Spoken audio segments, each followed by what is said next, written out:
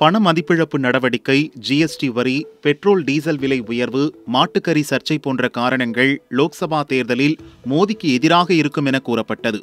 ஆனாலும் பாரதிய ஜனதா மாபெரும் வெற்றி பெற்றது எப்படி? மின்னணு ஓட்டுப்பதிவு எந்திரங்களில் மோசடி செய்தனர் என்ற வாதமெல்லாம் ஆடத் தெரியாதவள் கூடம் சரியில்லை என்று சொன்ன கதைதான். உண்மையில் சொல்லப்போனால் பாரதிய ஜனதாவின் இமாலய வெற்றிக்கு எதிர்க்கட்சிகள்தான் முழு காரணம். எப்படி? ஒவ்வொரு மாநிலத்திலும் மக்கள் ஓட்டளித்த விதத்தை பார்த்து அறிந்து கொள்ளலாம். முதலில் உத்தரப்பிரதேசம். உத்தரப்பிரதேசத்தில் எதிரும் புதிருமாக இருந்த அகிலேஷின் சமாஜ்வாதியும் மாயாவதியின் பகுஜன் சமாஜ் கட்சியும் கூட்டணி வைத்தன. மகா கூட்டணி என்று அவர்களே சொல்லிக் கொண்டனர். பாரதிய ஜனதாவை வீழ்த்த வேண்டும், லோக்சபா சீட்களை அள்ள வேண்டும், மத்திய அரசில் நாம் வைத்ததுதான் சட்டமாக வேண்டும் என்ற ஒற்றை குறிக்கோளுடன் மக்கள் நலனை மறந்தனர்.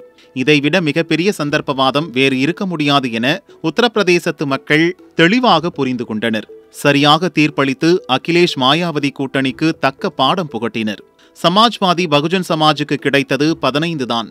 பாரதிய ஜனதாவுக்கு கிடைத்தது 64. அடுத்தது டெல்லி. ஊழலை ஒழிக்கிறேன் பேர்வழி என்று சொல்லி ஆட்சியை பிடித்தார் கெஜ்ரிவால். முதல்வர் பதவிக்கு வந்த பிறகு கெஜ்ரிவால் சராசரி அரசியல்வாதியாகிவிட்டார். அவர் கரப்ட் பொலிட்டீஷியன் இல்லை, ஆனால் மனசு முற்றிலும் கரப்ட் ஆகிவிட்டது. மோடியை தோற்கடிக்க வேண்டும், காங்கிரசுடன் கூட்டணி சேர வேண்டும் என்ற ஒற்றை கொள்கையோடு ஓராண்டாக செயல்பட்டார். ஆட்சியில் கவனம் செலுத்த மறந்தார். அதற்காகத்தான் டெல்லி மக்கள் அவருக்கு முட்டையை பரிசளித்தனர். பஞ்சாபிலும் கழுதை தேய்ந்து கட்டெரும்பான கதையாக ஆம் ஆத்மியின் பலம் ஒன்றாக குறைந்தது. 2018 நடந்த கர்நாடக சட்டசபை தேர்தலில் பாரதிய ஜனதாவுக்குத்தான் அதிக இடங்கள் கிடைத்தன. குறைந்த இடங்களை பிடித்த காங்கிரசும் தேவகவுடாவின் மதச்சார்பற்ற ஜனதா தளமும் தேர்தலுக்கு பின் சந்தர்ப்பவாத கூட்டணி அமைத்து குறுக்கு வழியில் ஆட்சியை பிடித்தது. குமாரசாமி முதல்வரானார். மாநிலத்துக்கு நீ, மத்தியில் நான் என்ற டீலோடுதான் குமாரசாமியுடன் ராகுல் கூட்டணி அமைத்தார். கர்நாடக மக்கள் என்ன ஏமாளிகளா? காங்கிரஸ் கூட்டணிக்கு மரண அடி கொடுத்தனர். விளைவு, காங்கிரசுக்கு ஒரே ஒரு சீட், மதச்சார்பற்ற ஜனதா தளத்துக்கு ஒரு சீட் மட்டுமே கிடைத்தன. பாரதிய ஜனதாவுக்கு 25 தொகுதிகள் கிடைத்தது. தும்கூரில் தேவகவுடாவும் மாண்டியாவில் அவர் பேரன் நிக்கில் குமாரசாமியும் மண்ணை கவினர். மகாராஷ்டிராவில் 2014 லோக்சபா தேர்தலில் காங்கிரசும் தேசியவாத காங்கிரசும் கூட்டணி அமைத்து போட்டியிட்டன. 2015 சட்டசபை தேர்தலில் பிரிந்தன. மோடியை தோற்கடிக்க வேண்டுமென ராகுலும் சரத்பவாரும் கைகோர்த்தனர். அவர்களது திட்டத்தை புரிந்து கொண்ட மக்கள் படுதோல்வியை பரிசாக அளித்தனர். பீகாரும் அப்படித்தான். பாரதிய ஜனதாவும் நிதிஷ்குமாரின் ஐக்கிய ஜனதா தளமும் நீண்ட காலத்து தோழமை கட்சிகள். 2 கட்சிகளுமே ஊழலுக்கு எதிரானது. ஆனால் மாட்டுத்தீவன ஊழல் வழக்கில் லாலு சிறை சென்ற போதிலும் அவருடன் கூட்டணி அமைத்தார் ராகுல். ஊழலுடன் சமரசம் செய்பவரிடம் எப்படி நாட்டை ஒப்படைப்பது என பீகார் மக்கள் நினைத்தனர். பாரதிய ஜனதா கூட்டணியை ஏற்றனர். காங்கிரஸ் கூட்டணியை விரட்டியடித்தனர்.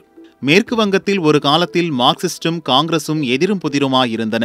2011க்கு பிறகு மம்தாவின் கை ஓங்கியதால் இரு கட்சிகளும் செல்வாக்கை இழந்தன. 3, 4ஆம் இடங்களுக்கு தள்ளப்பட்டன. இதனால் கொள்கைகளை மறந்து கூட்டணி அமைக்க இரு கட்சிகளும் முயன்றன. பல கட்ட பேச்சு நடத்தியும் பிரயோஜனமில்லை. தனித்தனியாக போட்டியிட்டு மண்ணை கவ்வின. காங்கிரசுக்கு 2 சீட் கிடைத்தது. 1977 34 ஆண்டுகள் தொடர்ச்சியாக ஆண்ட மார்க்சிஸ்டுக்கு 1 கூட கிடைக்கவில்லை. பிரதமர் என்றும் பாராமல் இழிவாக பேசிய மம்தாவை கூட மக்கள் புறக்கணித்தனர். கேரள மக்களும் கம்யூனிஸ்டுக்கு சாவுமணி அடிக்க துவங்கிவிட்டனர். இம்முறை கேரளாவில் கம்யூனிஸ்ட் கூட்டணிக்கு கிடைத்தது ஒரே ஒரு சீட்தான். மக்களுக்காக போராடுகிறோம் என்று சொல்லிக்கொண்டு மறுபுறம் காங்கிரசுடன் கூட்டணி அமைக்க முயன்றது தோல்விக்கு முக்கிய காரணம். தமிழகத்தில் காங்கிரசுடன் கம்யூனிஸ்டுகள் நண்பர்கள், கேரளா மேற்கு வங்கத்தில் எதிரிகள். அதற்காகத்தான் இரு மாநிலங்களும் கம்யூனிஸ்டுகளை புறக்கணித்துள்ளனர்.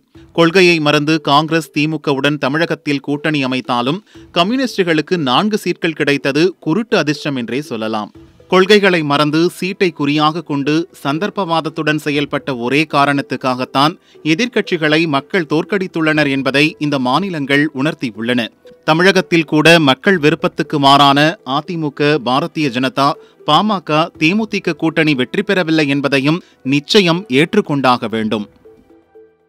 இந்த மாதிரி நியூஸ் அப்டேட்ஸ்க்கு தினமலரோட யூடியூப் சேனலை சப்ஸ்கிரைப் பண்ணுங்க. பக்கத்துல இருக்க பெல் ஐகானையும் கிளிக் பண்ணுங்க. Facebook, Twitter, Instagram எல்லாத்தையும் ஃபாலோ பண்ணுங்க.